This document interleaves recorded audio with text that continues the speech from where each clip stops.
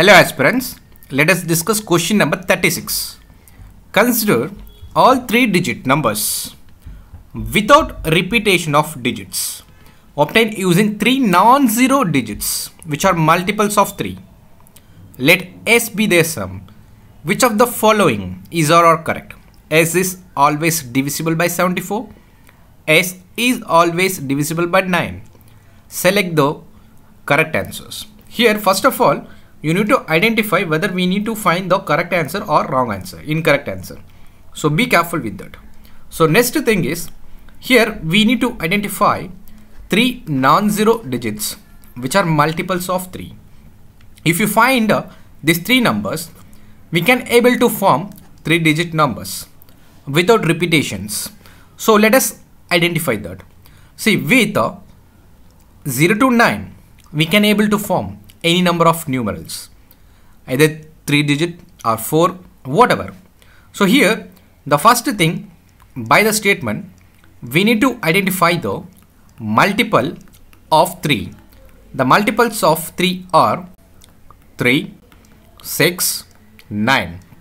After finding out the digits, you need to identify how many 3 digits can be formed by using these 3 digits. So to identify that, just find out the factorial of that 3 digits. Therefore, 3 factorial is nothing but 1 into 2 into 3. What do you mean by factorial? A factorial is nothing but the continuous product of that number from 1. And then, therefore, we can able to form 6 3-digit numbers.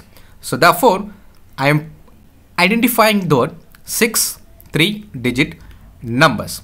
So 1 we can form with 3 and 6 and 9.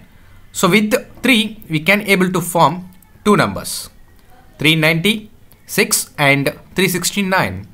And then with 6 we can able to form 2 numbers, 639 and then 693. And with 9 you can able to form 2 numbers, 936, 963. After finding out this possible 3 digits, you need to identify S. What is value of S? S be their sum. So you have to identify the sum. So simply add. So 969363.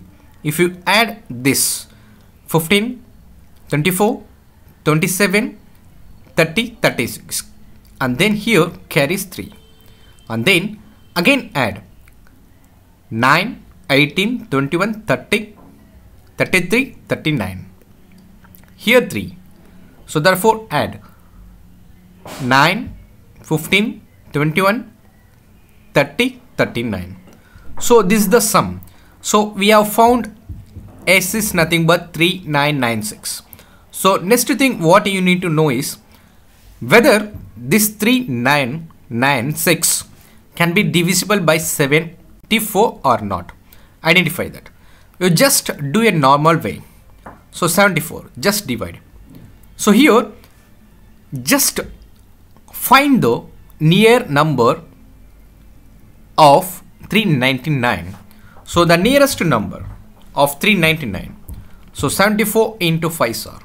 So this is nothing but 20, 2, 35, 37. So therefore 5 sir, 370. Then 296. So just 4 sir. 4 into 4, 6, 28, 29. Therefore remainder gives 0, which means this number 3996 can be divisible by 74. Then we need to identify whether it is divisible by 9. So to identify whether that number is divisible by 9 or not, you can able to do a division by a proper way, that is the school method.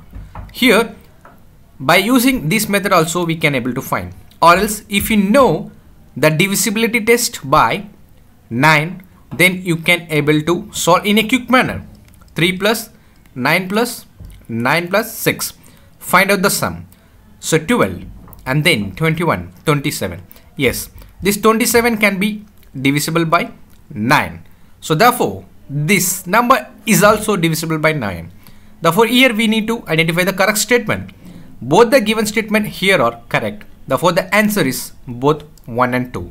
With this, I am concluding this question. Thank you all. Have a good day.